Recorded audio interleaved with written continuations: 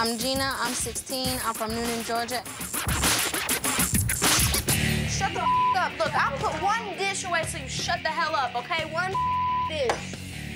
Now get off my okay? Goodbye. Things changed with Gina after she stopped cheerleading as far as smoking and stealing and lying. If my parents caught me up here smoking, I really don't think that they would do anything because they already know I smoke and they can't do anything about it. Gina is very argumentative. She lies, and she's disrespectful to all adults. Get out. Don't bother me. Don't come near my get out of my face. The relationship between me and my mom is not mother and daughter because I am more in charge than her. Mom, push me. Get out of my face. I don't know what to do with Gina. I'm really fed up with her nonsense. Go do the dishwasher. That, no. This is definitely Gina's world, and everybody's living in it.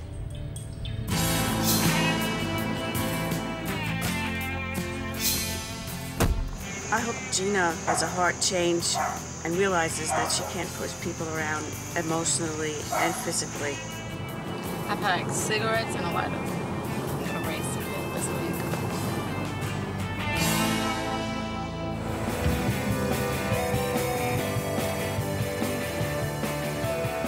What's up? What's your name? Taylor. I'm Gina. Nice to meet you. Meet you. When I first met Taylor, I thought he was a little bit intimidated by me. You're one of them, like, hardcore smokers that, like, do whatever it takes so you can smoke your cigarette? Yes, if I'm pissed off and I'm bored, Yeah. I'm gonna go smoke a cigarette.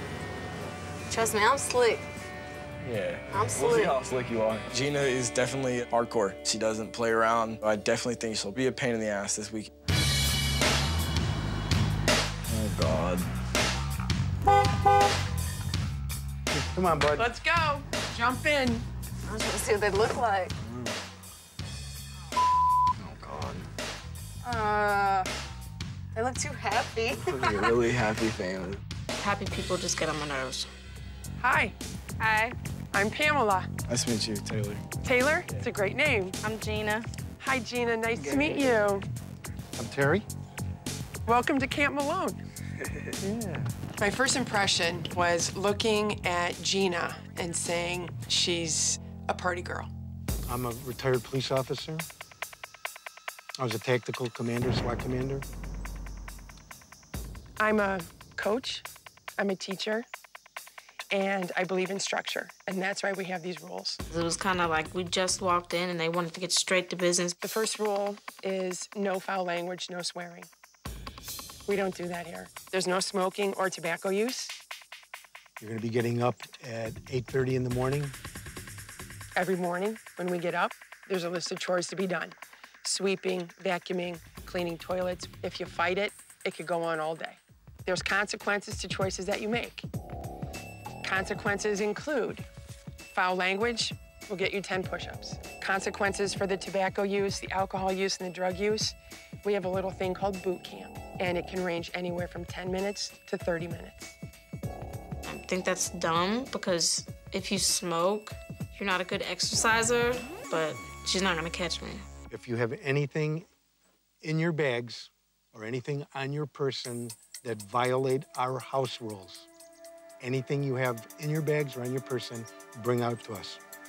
Go ahead. I don't have it. Okay. Don't have anything? You don't have anything? Clean?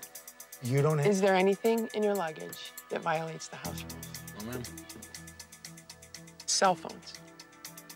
I know for teenagers, it's a lifeline, and we need them When? now. I can't give you my phone. We're not going to have any distractions. I can't. I need it. There's going to be no distractions. Do you get them back? At the end of the week. No. You're a coach, so I'll be open to it. Okay. Attaboy. It's a great attitude. And one thing that I also need to say is we only ask once. And then after that, there's consequences.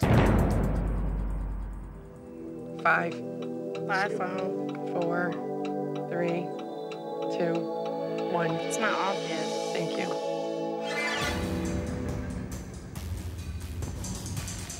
It's a good start. Okay. You want to see where you're staying? I guess so. Go. Let's do it. I think this week is going to be a bunch of bull.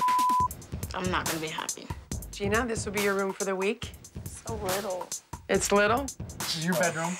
Okay, you're gonna be sleeping up on the bunk. Okay. Okay. I don't think that they're gonna find my cigarettes. They're stupid for trusting me, really. Are you ready? For what? We'll go find out. Let's go. Gina is in this situation for a reason. Do you want to collect a couple tomatoes? There's a few cherry tomatoes. You like cherry tomatoes? No. There's something going on, and I'm gonna figure it out. Bull.